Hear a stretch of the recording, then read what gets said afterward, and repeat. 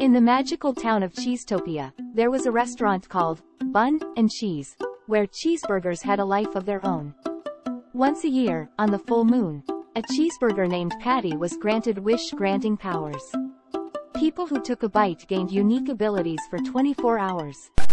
However, the wishes started causing strange transformations, turning people into cheeseburger human hybrids. The townsfolk embarked on a quest to the Cheese Mountain, where they discovered Bessie, a cow eating the enchanted cheese.